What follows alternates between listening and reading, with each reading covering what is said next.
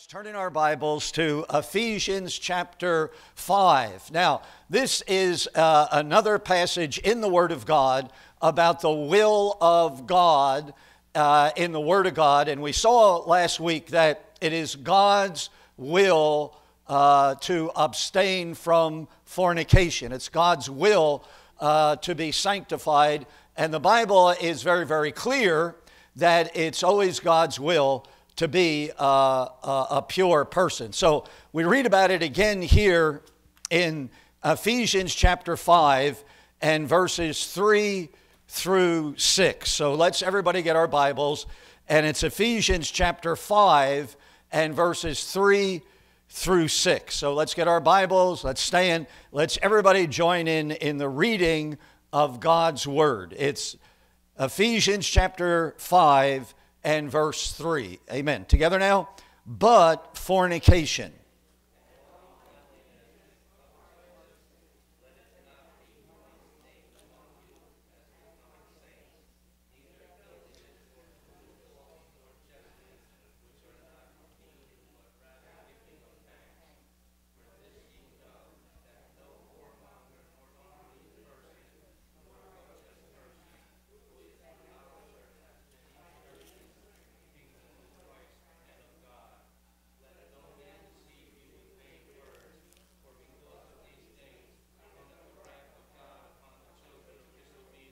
Amen. You may be seated and keep your finger there, because that's where we want to concentrate this morning and look at that passage in the Word of God, Ephesians chapter 5 and verses 3 through 6 as we study the Word of God. Now, what we're dealing with is the subject of prayer. Now, in 1 John chapter 5 and verse 14, the Bible says, "This is the confidence that we have in Him, that if we ask anything," you see, according to His will, not according to our will, but His will. Now, as we study the New Testament, we find that the New Testament is filled with that phrase, "This is the will of God." So God's will is not something that we can't get a hold of or know. But in 1 John 5:14, this is the confidence that we have in Him, that if we ask anything, say, according to His will, then the next clause there says, He heareth us. Now that means that when you and I pray, if we do not pray according to the will of God, then God will not hear our prayer. Now, obviously, if He doesn't hear our prayer, He will never answer our prayer. But you see, the Bible is very, very clear that unless you and I pray according to the will of God, God will not hear our prayer. So the prayer will never be answered unless it's prayed in the will of God. Now, as we pointed out very clearly, see, the will of God is found in the Word of God. See, over and over again, we have that phrase in the Bible, "This is the will of God," or the will of God. As we mentioned last week, in 1 Thessalonians chapter 4 and verse 3, that paragraph there, 1 Thessalonians 4, 3 through 8, see, it begins by saying, "This is the will of God." Now, there are many aspects to the will of God, and we'll be getting into that as we study the Word of God. Many things the Bible says specifically about the will of God. In fact, there's a lot more verses about the will of God than anybody ever dreamed about in the New Testament. But in 1 Thessalonians chapter 4 and verse 3, he says, "For this is the will of God." This is not the will of Paul. This is not the will of some preacher, but this is the will of God, even your sanctification, that ye should abstain from fornication. And so what we have there in that paragraph in 1 Thessalonians chapter 4 are 8 Bible reasons why every child of God ought to live a morally pure life. You have 8 reasons there. We pointed those out last Sunday morning. Now, we also mentioned last week, and something we want to encourage all of us with, is some helpful verses to help us make right choices in relation to the matter of impurity. Now, there are 3 verses I'd encourage everybody to memorize. And so when you have a question about, is this moral? Is this impure? Is this a temptation towards impurity in my life? See, then we need to take out these 3 verses and mention these verses. Why?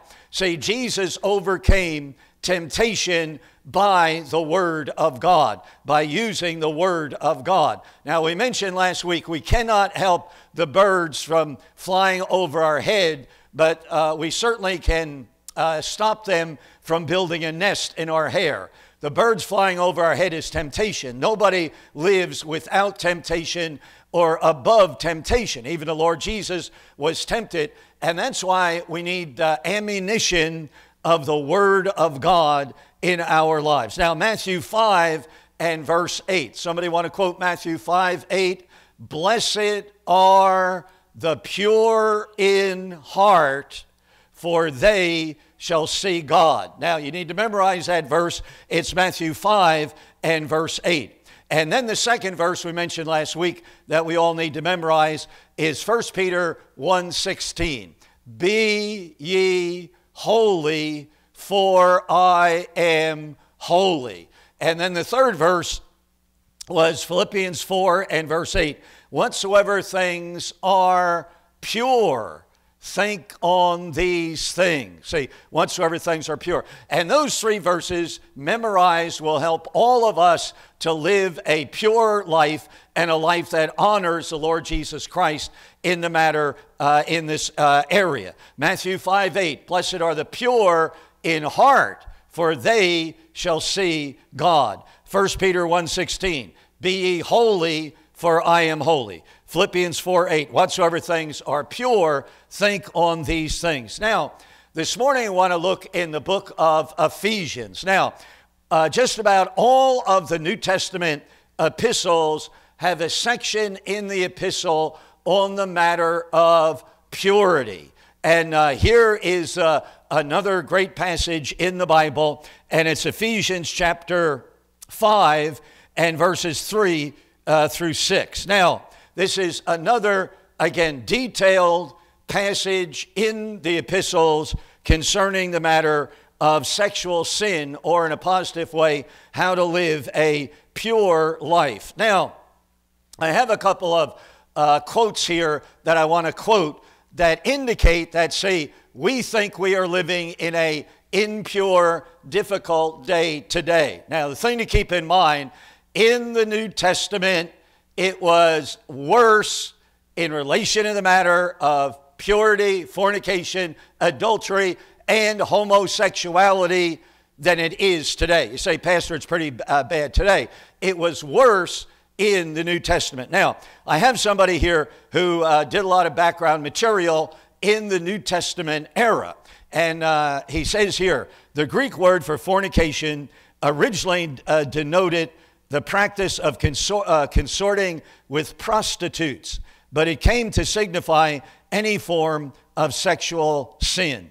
The Gentile world, say, of Paul's day, regarded this sin as a matter of moral indifference, and it was indulged in without scruple by all classes of people. Infidelity in marriage was frightfully common. Homosexuality had for centuries been the accepted way of life. Some of the great pagan temples were staffed by hundreds of priestesses who were nothing more than religious prostitutes placed there for the use of the men who came to offer their licentious worship to heathen deities. Now, see, that helps us to understand what was going on in the background of the books of Galatians and Ephesians and Romans and these New Testament books that we read about in the New Testament. Now, another scholar said this. Now, I want to bring this out so we might understand the people to whom Paul and the New Testament preachers were writing to. Now, this scholar says, in Paul's day, as in ours, sexual promiscuity was taken for granted.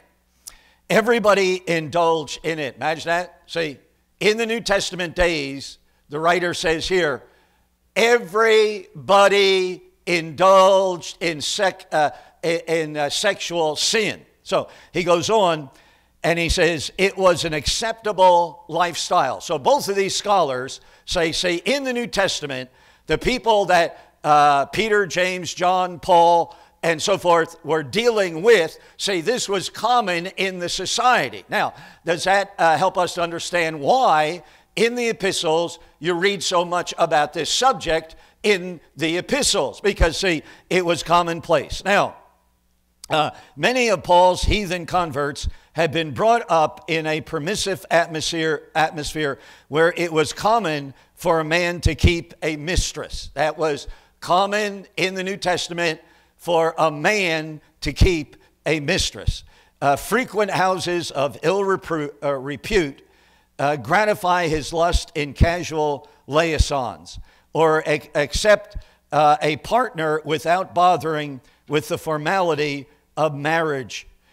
These practices were considered natural, see, and not immoral. Now, this is very, very instructive. See, the people to whom Paul is writing here, see, the people to whom he was writing in 1 Thessalonians, see, immorality was considered normal. It was not abnormal. It was normal. Now, see, I mention that as we pick up now in Ephesians chapter 5 and verse 3. Now, you see, what Paul does here is that, again, he goes in to this subject. Now, this very, I should mention this, that, see, a lot of times we think that in the New Testament that all the saved people were from nice middle-class homes. See, the average American home, you see, and that's the way a lot of times we look at it and we think about it as we study the Word of God. Now, as we study the Bible and study the culture of the day, see, what we find out, according to 1 Corinthians 6, 9, and 10, that the New Testament church was made up of saved adulterers. That's what 1 Corinthians 6, 9, and 10 says. It was made up of previous fornicators. It was made up of idolaters and thieves and drunkards and homosexuals and homosexual prostitutes. You say, Pastor, I never heard that the New Testament church was made up of homosexual prostitutes. Read your Bible. 1 Corinthians chapter 6 and verses 9 and 10. Now, what we're getting at, see, that's what Paul says there. But see what he says, and such were some of you. Thank God you got saved. Your lives were changed. You really were converted. Now, you see what he's saying? He's saying, and such were some of you. Some of you were homosexual prostitutes. Some of you were homosexuals, adulterers, fornicators, and drunkards, and thieves, and on it goes as you read the Word of God there. So that's the thing that we need to keep in mind as we study the Word of God. Now, say most of the time, say we do not study the Bible in the culture of the day. By the way, I've heard a lot of even well-known, outstanding Bible teachers, they say, we study the Bible in the culture of the day and really try to get a hold of the real meaning of the Word of God. I would take issue with them because they do not. See, very few really get into the New Testament era and see what was going on in the New Testament church. Again, see, most of our preaching today is that we think, well, everybody in church is made up of nice people. Really nice people. That's who the New Testament church was made up of. You know, a lot of nice people and middle-class people and so forth. But say that is not true as you study the Word of God, and especially the culture of the day. Now, as you read the Word of God here in Ephesians 5 and verse 3, but he says, but fornication. Now, that's the word, again, that refers to any form of sexual sin. Say, adultery, fornication, homosexuality, homosexual prostitutes. Ephesians chapter 5 and verse 3. Now, so he says, but fornication. Now, and what he's saying here, that this should never be named among you as a child of God. See, that is something you should not practice. Now, why does he mention it? Why does 1 Thessalonians 4 and verse 3 said, this is the will of God, that you should abstain from fornication. See, it was a common, everyday sin in the New Testament days. Now, number 2, he says, and all uncleanness. Now, uncleanness doesn't have to do with washing your hands or anything like that. What it's talking about is being unclean in relation to the matter of sexual sin. See, immorality, anything along that line. See, uncleanness is referring to being dirty in the sight of God, in the moral realm, in the matter of impurity. You see, and that's what it is talking about. So he says, now this uncleanness, see, all of this kind of sexual sin and immorality, whatever that might be, see, that should never be a part of a child of God, somebody who's saved by God's grace. And then the third thing he mentions here is the matter of covetousness. Now, what he's talking about here is not coveting money. Now, as we pointed out many times in the Word of God, you have to study this word in its context to find out what it is talking about. Now, coveting here, or covetousness, as you read about it here in the Word of God, say refers to a desire for sexual sins. That's what it's talking. Not talking about money. You see, the Ten Commandments, Exodus chapter 20, and we read there in verse 17, thou shalt not covet thy neighbor's wife. Thou shalt not covet thy neighbor's maid servant. Thou shalt not covet thy neighbor's man servant. So now, you see, when you study this out in the Bible, now, by the way, it does talk about money, you know, and that's condemned in the Bible, the sin of covetousness, where someone just has this desire for money, and they're living for money, and that's all they want to live for, and their whole life revolves around money. But now, see, in the context here, it is not talking about money, but it's talking about sinful desires in the sexual area. See, someone who is hooked on pornography, what's their problem? They have this desire, and this overwhelming desire. They can't get away from pornography and things along that line. Now, see, that's what he's talking about here. Now, these are 3 sins that he denounces here in the Word of God. See, the matter of fornication, the matter of uncleanness, and the matter of covetousness. And then he goes on in verse 3, and he says, let it not be, say, once named among you. Now, what he's talking about here, say, before you were saved, that was common.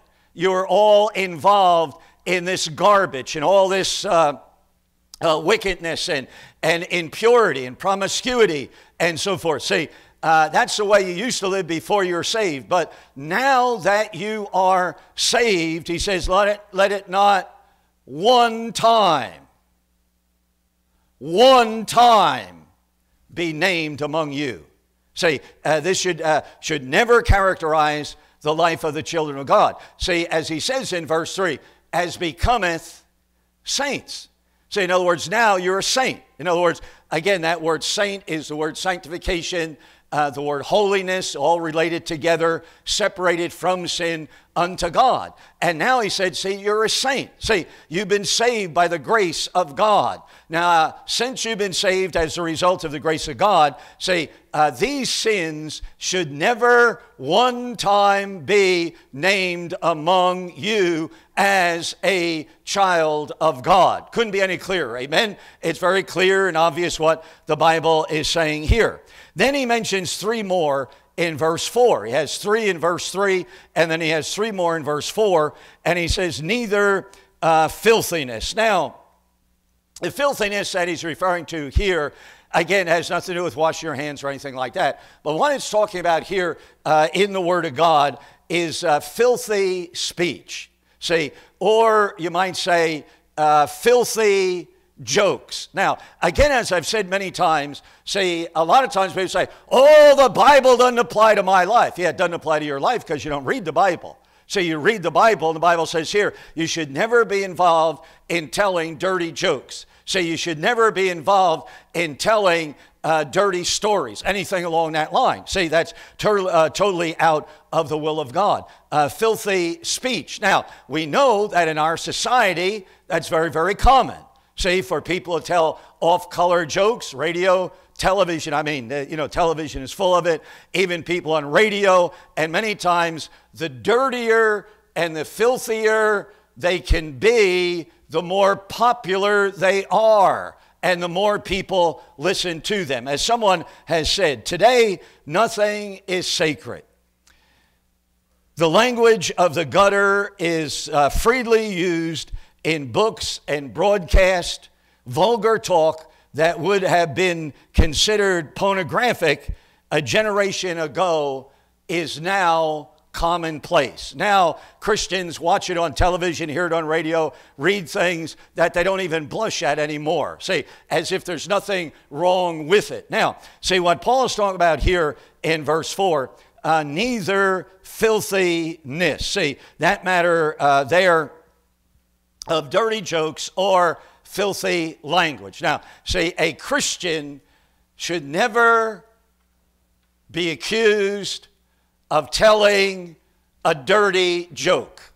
See, a Christian should never be accused of talking about or telling a dirty story. Now, you say, well, Pastor, how can you say that? That's what the Bible says. See, that's what it says right here in the Bible. See, that should never characterize a child of God. By the way, everybody knows that. There's no question about that. Then the next thing he mentions in verse 4, nor foolish talking. See, those who demonstrate, it actually refers to fools talking, who demonstrate by what they say and what they talk about that really demonstrates they are an absolute fool. They are a fool. They're dealing with foolish talk. And they demonstrate that by the language that they use. And when people especially use immoral language, that shows that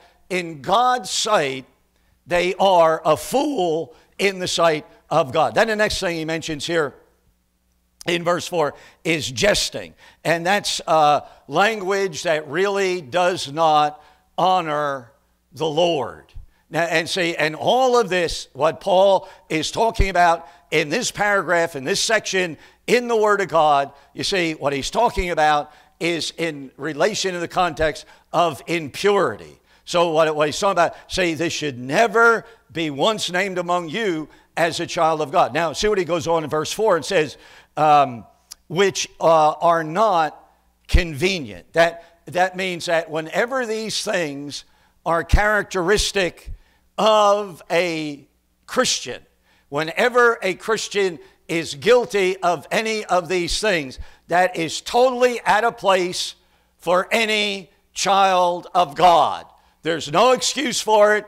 It's totally out of place here, and as he says here, which are not convenient. That simply means that they're out of place. See, they should not, a Christian should not talk this way, and a Christian should not act this way. Now, he goes on here in verse 4, and he says, here's the way you ought to talk. See, if you are a Christian, here's the thing that should characterize your speech and my speech and our lives. He says, but rather giving thanks. Now, the giving of thanks. In other words, see, we ought to always praise the Lord. We ought to always be honoring the Lord by our conduct and by our speech. See, we ought to honor the Lord and say those things that are pleasing to the Lord. Now, if you hurriedly turn over to 1 Thessalonians chapter 5, and we're talking about prayer. See, we're talking about praying in the will of God. If I'm hooked on pornography, if I'm watching something I shouldn't watch, if I'm reading something I should not read, God will not hear my prayer. And then, of course, that famous verse in 1 Thessalonians chapter 5, and we read here in verse 18. And the Bible says, in everything give thanks. But now, see, we're talking about the will of God. For this is the will of God. Now we're talking about the will of God. The Bible has a lot to say about the will of God.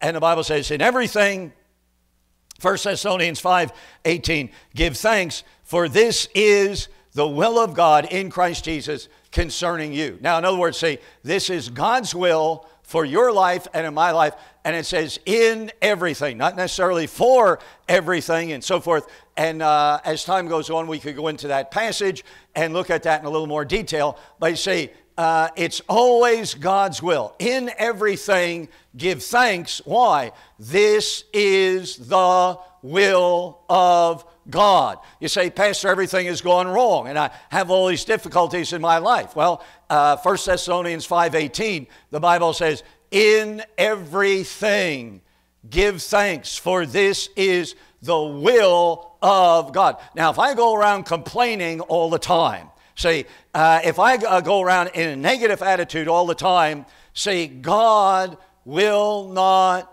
hear my prayer, much less answer my prayer. See, if I'm always negative and caustic and so forth, see, and I'm never thankful. See, we ought to be thankful as God's children from the moment we get up in the morning till the moment we go to bed at night. How much we have to be thankful for. See, in everything give thanks, for this is the will of God. Now, you see, he says here in Ephesians 5 in verse 4, but rather your speech ought to be characterized by praising God and thanking God.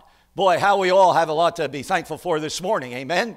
How many people do not have the health to be in service this morning? How many people are in nursing homes, hospitals, you name it, you see, and so forth. How we need to thank God for so many of His manifold blessings that He's given to all of us as God's children. Now He gives two reasons why everybody should abstain from sexual sins, and why every child of God ought to live a pure life. Now, he gives two reasons for it. Now, first of all, in verse 5. Now you see what we're getting at. Say, this was the New Testament era. These were the people that Paul was ministering to. Even before we go into that, turn quickly in your Bible to Acts chapter 19, because, see, this is talking here about Ephesus, and if you turn over to Acts chapter 19, you see what Paul was dealing with in Ephesus. Now, in Acts chapter 19 and verse 27, now, see, this is the city of Ephesus. See, this is the background of the book of the Ephesians, the city of Ephesus. Now, see, in Acts 19 and verse 27, he says that not only this, our craft is in danger to be set at naught, and that's the craft of making idols, worshiping idols. See, Paul was in this city, see, in preaching, but also that the temple of the great goddess, not God, not a male god, but the female god, goddess Diana, should be despised. You see, and her magnificence should be destroyed, whom all Asia and the world worships Diana, the goddess, a woman god. And then in verse 28, the last part of verse 28, the people cried out, "Great is Diana of the Ephesians." Look down in verse 34. And by the space of 2 hours, they cried out, "Great is Diana of the Ephesians." Now, see, what we're getting at, see, this was the background. They were worshiping not a male god, but the female goddess Diana. If you have a good Bible dictionary, you turn to a picture and you see her picture, and right away it's associated with lewdness. Very similar to the sex god that in the Old Testament we've been studying about on Wednesday night. They set up inside the Jewish temple. Now here, say all the world, everybody is worshiping Diana, the goddess. See, the goddess Diana. Now, as you look here at verse 5 of Ephesians chapter 5, he says, "For this ye know." Now you see, Paul had to do a lot of teaching and preaching and instructing. This was the background that many of them came out of. They actually worshiped a female goddess. See, and all of the immorality associated with that. In fact, they tell us that they said the whole world worships her. And I am told, as you study about this, that her temple in the city of Ephesus at that time was considered one of the great, magnificent places of the world. It was one of the 7 wonders of the world in ancient history, was a temple of Diana, the goddess, in the city of Ephesus. So that's the background here. Say, no middle class, no nice people, basically, that he's dealing with when he went to the city of Ephesus. See, these were people that were steeped in paganism and immorality. Now, in verse 5, he says, "For this ye know." Now, this is something that you know because you're saved and you know as a child of God. Say, Ephesians 5 and verse 5, that know. See, somebody needs to write a book. If I had time, I would, on the little words in the Bible. See, here's the word know. Say, not some, but know. See, and so in Ephesians 5 and verse 5, the Bible says, "For this ye know that no, not one, whoremonger." Now, whoremonger refers to somebody who practices all types of sins: adultery, fornication, homosexuality, homosexual prostitution, prostitutes, all types. You put it all in that category, is a whoremonger. Now the Bible says, no whoremonger nor unclean person. Now, we know, again, as we've already studied in the Word of God, that unclean person here is talking about someone who is characterized by sexual sins. Now, keep in mind, what we're talking about is prayer, see, and the will of God. See, and the Bible says that if we don't do God's will, we don't pray according to God's will, He doesn't hear us. Now, it is clearly God's will for every child of God to be a pure person. If I am not a pure person, God will never, ever even hear my prayer. You say, well, Pastor, He's not going to answer. No, He's not going to answer. He's not even going to hear our prayers unless we are pure. Now, that should speak to our hearts. People watch things that are impure. People read and watch and listen to things that are absolutely obscene. But now he says in verse 5, "And this ye know that no, N-O, say, whoremonger, nor unclean person, nor covetous man." Now, all of these are referring to people that are involved in sexual sins and sexual immorality. Now, keep in mind, in the New Testament, it was commonplace. All of these type sins were very, very common in the New Testament. Much could be said about that, and we could go into a lot of detail. Nor unclean person, nor covetous man, who is an idolater. Why? See, someone who has this desire for sexual sin. See, someone who has this uncontrollable desire for impurity. See, as we study the Word of God, see, the Bible says it is idolatry. Now, what does that mean? It is idolatry. See, that's the thing they worship. They worship the goddess Diana. People today are worshiping. That is their God. The God of immorality, the God of sex, the God of impurity. I have to watch that filthy show. I have to listen to all that impurity and vulgar things in our society. No, see, the Bible says that is idolatry. See, and by the way, I'm sure we all realize that is a major sin in America today. See, immorality is not a minor sin in America today. Adultery is not a minor sin. It's a major sin. Fornication is not a minor sin. It is a major sin in America today. And hardly anybody ever preaches the Word of God in relation to this matter. See, because we don't study the Bible. Now, it says, you see, that is idolatry.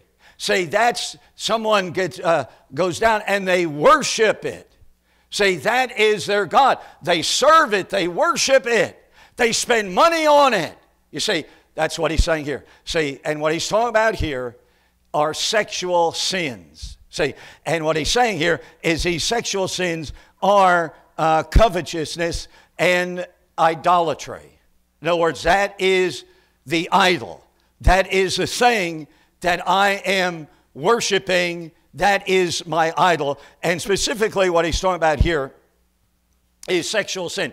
To show you how bad it is in America, see, nobody preaches against adultery in America today. There are some well-known preachers in America that will never, ever preach a sermon about adultery. There are some well-known preachers in America that will never, ever preach a sermon about fornication. See, they'll never do it. Show you how bad it is. A few years ago, someone that I was acquainted with to a certain degree, and he's an outstanding preacher of the Word of God, and he had a nationally syndicated radio broadcast. He was on stations all across the country, and he had a sermon as he was teaching the Bible, like here in the Word of God. By the way, a lot of expositors, they come to a passage like this in the Bible, and believe it or not, they just skip over it. Isn't that something? So they just skip over it. They never talk about it. And so anyway, and he was not a radical. He was not a legalist. I mean, he's the nicest guy you'd ever want to meet. I mean, he's really a nice guy, a friendly guy, and not a mean guy in any way, shape, or form. But he was a Bible preacher. He's a pastor of a Baptist church, and he had the nationwide broadcast. And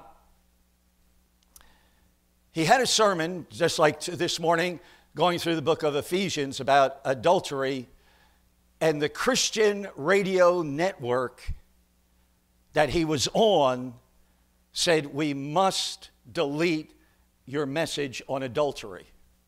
They said, we will not air it. You see, because it's too strong. Well, what's he preaching? He's just preaching the Bible. I thought, by the way, isn't that part of the Ten Commandments? Thou shalt not commit adultery. Isn't that something that the Bible clearly teaches? See, and believe it or not, they stopped him. Well, that broadcast, they deleted it because he was preaching about adultery. That's what I'm saying. See, it's not only accepted outside the church, but all this garbage many times is accepted even inside the church. But now here's what we're getting at in verse 5. See, that person does not have any inheritance in the kingdom of Christ and of God. Now, what does that mean? See, anybody who practices these sins. Now, not somebody who falls into it, somebody who practices it now. See, the Bible says they will never inherit the kingdom of God. They will never go to heaven. Why? John 3:3. In order to enter God's kingdom, you have to be born again. That's the only way you can enter the kingdom of God. See, now what Paul's talking about here, see, you know what he's saying very clearly and very basically here in the Word of God is that, you see, you know that that person is not saved. Now, again, the context, very important. Paul is preaching in Ephesus. All of these people were involved in all of these dark, dirty sins that we are talking about this morning in the Word of God. Now, see, and thank God, by the way, this is a great church of Ephesus. This is what the book Church at Ephesus is written to here, and you read about the founding of it over there in Acts 19, and the city that the prominent god was the goddess Diana. Now, the thing about it, see, as we study the Word of God, is that, see, what Paul is saying, anybody who practices that, now, anybody who practices it, even though they made a profession of faith, they'll never get to heaven. They'll never get to heaven. They'll never be saved. Why? Because, see, that conduct indicates that they have never really repented, and that conduct indicates they have never been saved. They do not know Jesus Christ as their Savior. Now, see what he says in verse 5. So he says, hath any inheritance in the kingdom of Christ and of God. See, they will never enter God's kingdom. They will never go to heaven someday. Why? Because this type of a conduct indicates very, very clearly that they are not saved, that they do not know the Lord as their Savior. Now, the second thing he says about it, in relation to why someone should not commit these sins, continue in these sins, is found in the next verse, verse 6. See, let no man deceive you with vain words. Now, that's an empty word. See, a word that has absolutely no meaning. Now, what is he saying? Let no man deceive you. Now, see, and by the way, he says the same thing in other contexts when you study about immorality in the Word of God. This is not the only place where he says that. I wish we had time to go into the other places in the Bible where he says, let no man deceive you. Now, what is he talking about? Let no man deceive you in the subject of sexual sins. That's what he's talking about. Don't let anybody deceive you. And in this area, let no man deceive you with vain words, because they're empty words. For because of these things, see, now what he's talking about are sexual sins, adultery, fornication, homosexuality, homosexual prostitutes, anything in that whole area of promiscuity. See, what does he say in verse 6? Because of these things cometh the wrath of God upon the children of disobedience. You study chapter 2, the children of disobedience are those who are not saved. See, and what he's saying, see, the wrath of God comes upon people who practice these sins. Now, again, what is very, very striking here in the Word of God, he says, for the wrath upon these things cometh, say, the wrath of God. See, and actually that's the present tense. Now, the only way we can figure that out is that, see, they're under the wrath of God now, but, see, it is so certain that they will be judged for that sin and experience the wrath of God. By the way, that's a strong expression, and that's another synonym of eternal hell. See, that, and the way you know that, see, it's a present tense, is that it is so sure that they are will undergo the judgment of God that, you see, it's as if the wrath of God has already fallen upon them from God's standpoint. Now might necessarily have fallen upon them right now, but in the future it will, and that's a certainty of God. Now, in 1 Corinthians 6:9, the Bible says, be not deceived. See, no fornicator or adulterer or homosexual specifically, 1 Corinthians 6:9, nor homosexual prostitute has any inheritance in the kingdom of God. See, he repeats that same thing, you see, there, that they will not enter into the kingdom of God. He said, don't be deceived.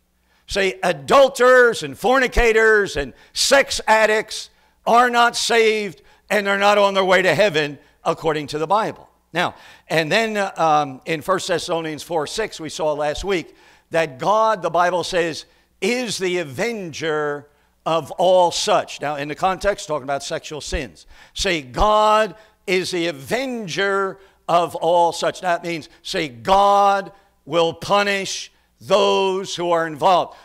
You take somebody who molests a child, and I believe that national law came about right here in our backyard down in, I believe it was Manalapan. You see Megan's Law. See where the guy, I guess, creeped into the house through the window and molested the girl, and I guess actually killed the girl. And that's right here in our own backyard. And someone might say, well, are those child molesters ever going to be judged by God? Is God ever going to deal with people like that? Yeah, the Bible says they'll spend eternity in hell. See, separated from God. You see, that God is the avenger. He's the one who will punish all such. So that's 1 Thessalonians 4:6. And then in Hebrews chapter 13 and verse 4, the Bible says, marriage is honorable in all and the bed undefiled. See, God honors marriage. Somebody says, well, it's just a piece of paper. Well, that's a sign you're on your way to hell if you say that. Because, see, it's an institution ordained by God Almighty. And that's the institution of marriage. Now, I might say a word about that. Somebody is shacking up with somebody, and they're living with somebody. And, see, it's not a good thing, obviously. It's contrary to the Word of God.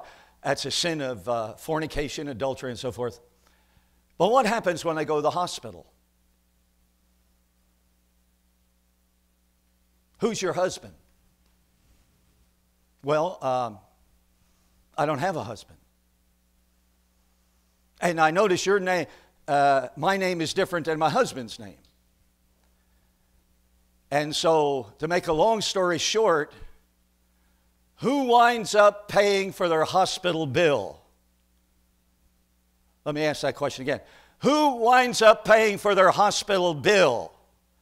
Well, we say, well, you say, you and me.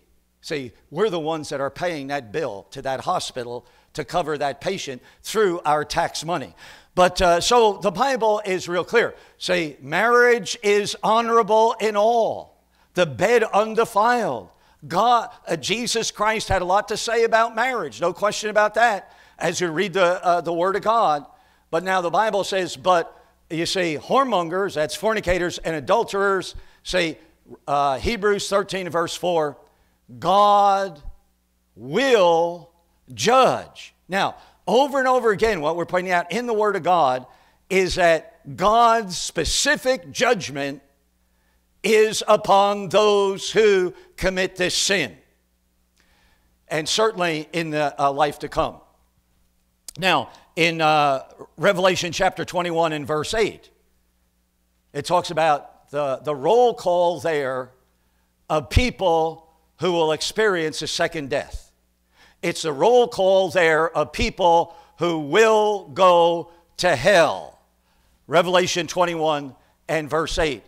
And on that list are whoremongers. Say, the ones who will go to hell, according to Revelation 21 and verse 8, are fornicators, adulterers, homosexuals, and the whole list there. So what we're simply saying, you see, the Bible says here that God's wrath abideth upon those that commit these sins. You say, well, Pastor, you're real strong. Pastor, why preach that? We're just preaching the Bible, amen? We're going verse by verse, clause by clause in the Bible. We're trying to help us see what the Bible says. Not what Pastor Gent says, but what the Bible says. So he says, hath any inheritance in the kingdom of God, let no man deceive you, verse 6, with vain words. For because of these things, say, these specific sins, you say, sexual sins, sexual impurity, because of these things cometh the wrath of God. Someone say, well, I didn't know God was a God of wrath. Well, he does judge sin. And the Bible says the wrath of God, we read about it here, upon the children of disobedience. So that's very clear in the Word of God. See, God's wrath is upon those that commit these sins, very clear in the Word of God. And then in verse 7, he says, and be ye not therefore partakers with them. In other words, don't have any fellowship with somebody who is of this ilk. Say, do not have any fellowship with somebody who commits these sins. Now, I wish the Bible maybe was a little more moderate, but see what it says here, be not. Now again, that's clear. Be not ye therefore partakers with them. See, and you should never be involved with their sin, nor should you ever be involved with them. Now, by the grace of God, we're to witness to everybody, but we're never to play with a person's sin. We're never to play. Now, we can witness to sinners, but don't play around with sinners. Because if you do, you get in trouble. You see, and how many have gotten in trouble, amen? So he says here, be ye not therefore partakers with them. Now, it's very clear. So you need to be separated. Now, everybody in your community is doing it. Everybody says it's fine, it's right. That's even part of our worship to the goddess Diana and the greatest temple in the world at that particular time. Well, especially in Asia Minor. Well, he says, be ye not therefore partakers with them. And then he says, for sometimes, verse 8, for ye were sometimes in darkness. Now, you see what he's saying? He's not talking about middle class America. It's not what he's saying. He's saying, all you people are nice people before you got saved. He didn't say that. He says here, for ye were sometimes in darkness. See what he's saying? That's the way you used to live before you got saved. You see? And now he says in verse 8, but now, see, you have that great little word, but now ye are light in the Lord. Now walk as children of light. Light in the Bible refers to righteousness and so forth. So you see what he's saying very clearly there in the Word of God. See, that's the way you used to live. Now, see, as Christians, we need to put off the old and put on the new. And we're just introducing this subject. We'll have so much to say about that because Paul has so much to say about that in the book of Ephesians about putting on the new man and so forth. But see, here he says, but now ye are light in the Lord, say because you're saved, and walk as children of light. Now you're saved, you ought to walk as children of light. In other words, before you got saved, you lived together. How many people here this morning know of somebody that is living with somebody and they're not married? Raise your hand. Even some people put up 2 hands. Say, but anyway, say now, you see what we're getting at, say in the Word of God. Say once you get in the light, you get married, amen? You stop living together, you get married. The Bible says marriage is honorable.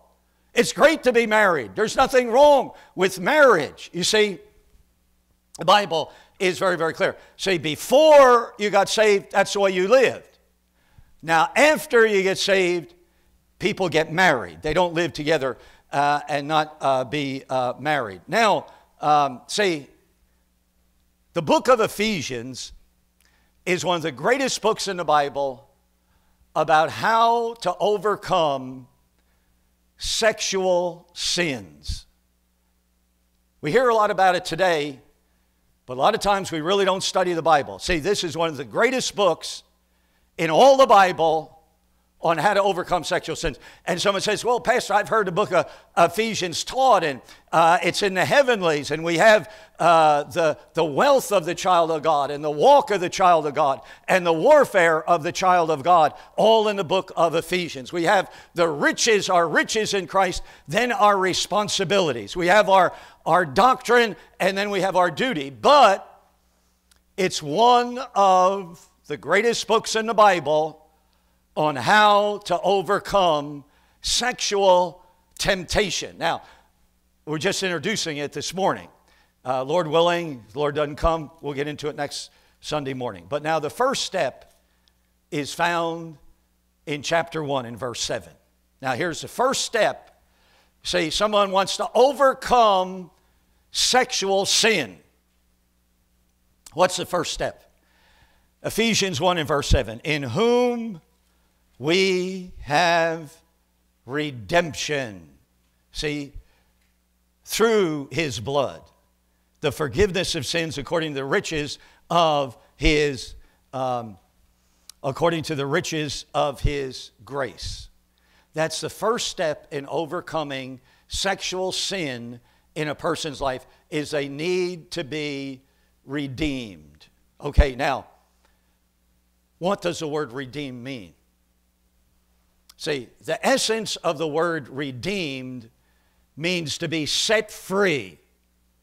By the way, I heard a lot of preachers preaching about it, and I think they missed the boat. See, redemption means I'm set free. Redemption means I am liberated from the penalty of my sin. And included in Bible redemption is I am not only redeemed, set free from the penalty of my sin, but praise God, I am set free from the power of sin in my life. And that's all through the blood of Jesus Christ. You see, and we read that very clearly in the Word of God. And then he goes on, see, we need redemption. We need the power to be liberated. And that only comes through redemption. And then he says, even the forgiveness of sins. And then the way to be liberated is to know, K-N-O-W, know your sins are forgiven.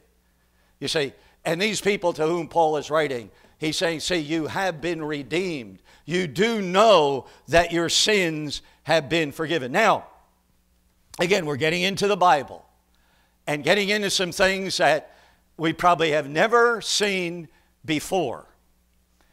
Now, to whom is Paul writing? To whom is he saying this? The worshipers of the goddess Diana. Those that were involved in adultery and fornication and homosexuality and prostitution. See, we already saw that in the Word of God. These are the people to whom he's writing. What have they been liberated from? Sexual sin.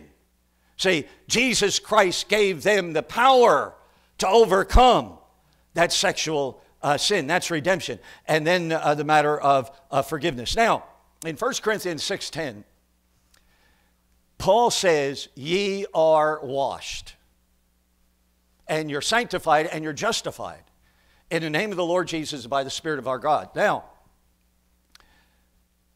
to whom did he say you're washed? In the context, 1 Corinthians 6, 9 and 10, adulterers, fornicators, homosexuals, homosexual prostitutes, drunkards, and thieves.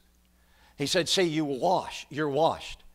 And the tense there was a time in your life when you came to Jesus Christ and you realized he died on the cross to wash away your filthy sin. You see, and you're washed. And all that filthy sin, adultery, fornication, homosexuality, homosexual prostitutes, all right there in the verse.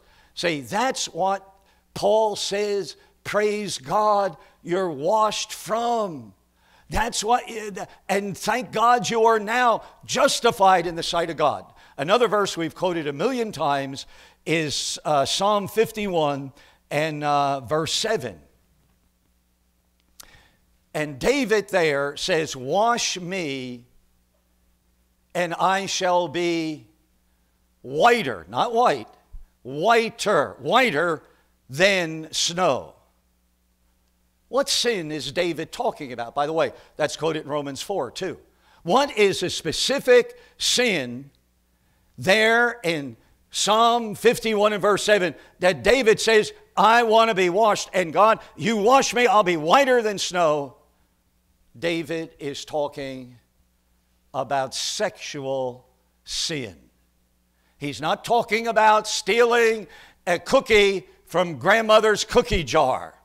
He is specifically talking about sexual sin. Now,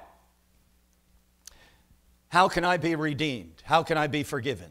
See, Ephesians 1:7, it's through the blood of Jesus Christ. See, on the cross, God, the Lord Jesus Christ, died to forgive us of all sin. That includes all sexual sins. His blood avails the vilest sinner. Amen? See, and that's why he died, and that shows his love for you and for me. Why? Because he died on the cross for our sins. That is why he shed his blood. See, the blood of Jesus Christ, you see, cleanses from all sin, and that's even including a child molester. That's even including a homosexual. That's even including an adulterer and all sexual sins. Now, and again, wish we had more time. We're just introducing it. And how to be liberated from sexual sin. See, they got a hold of these people whom he is preaching. You see, chapter 2 and verse 4. But God, look at Ephesians 2 and verse 4, who is rich in mercy. Praise God.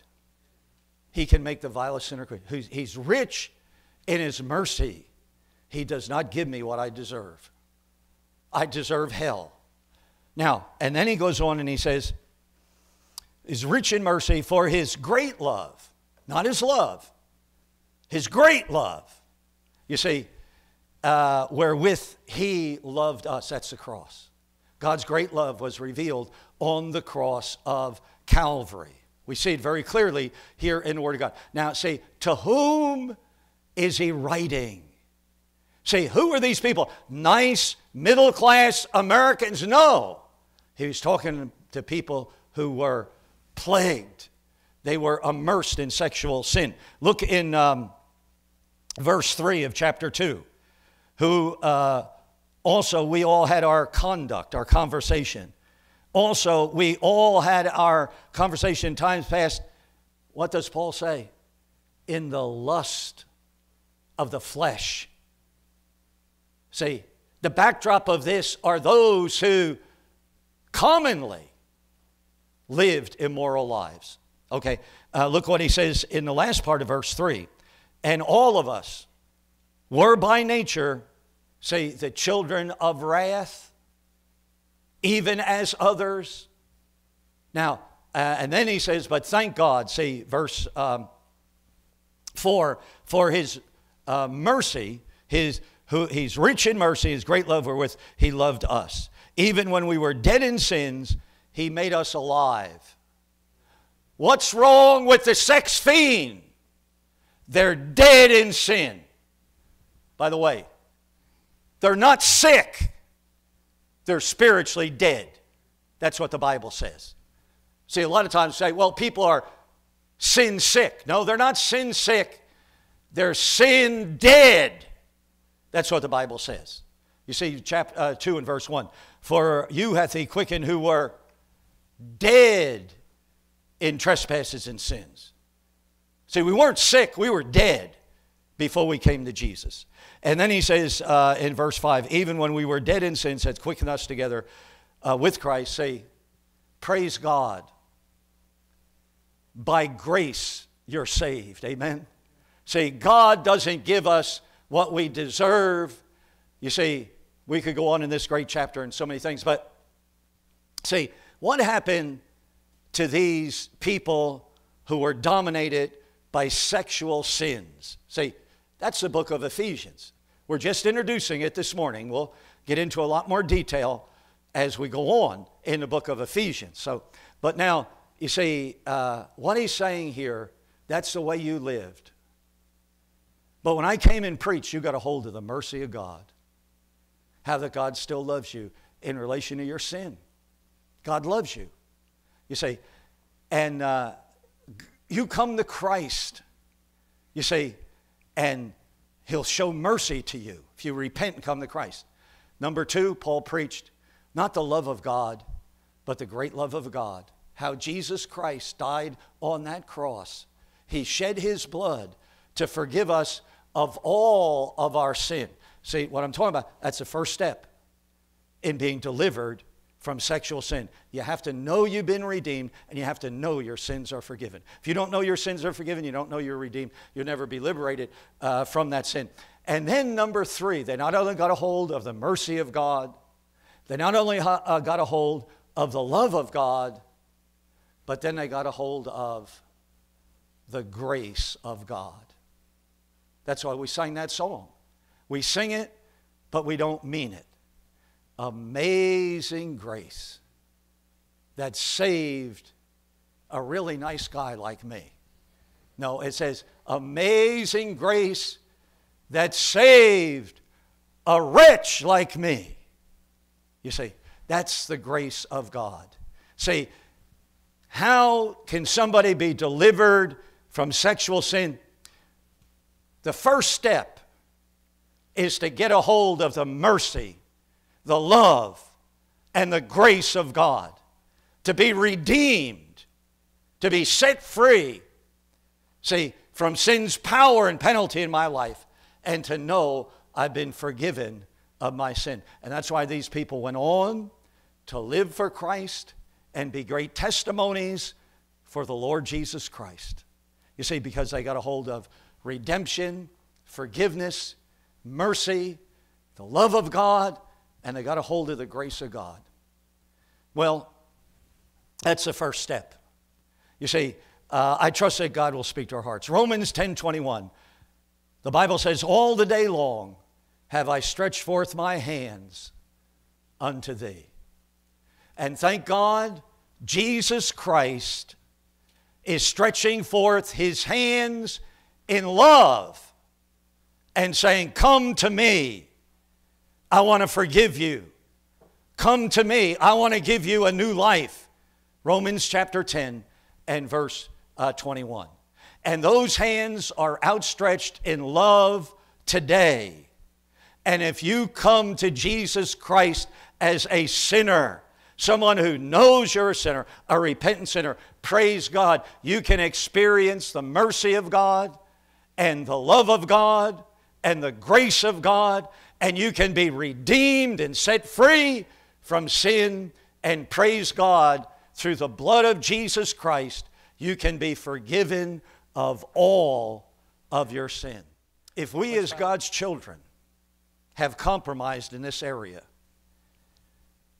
we've let some dirty things come into our lives, how we need to repent, how we need to get our life right with the Lord.